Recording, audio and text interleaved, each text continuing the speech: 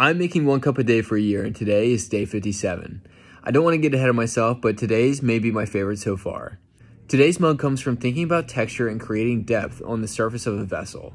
After throwing my mug, I added a small line around the circumference about halfway up. This line marks the division to alternate carving from the base to the lip of the vessel.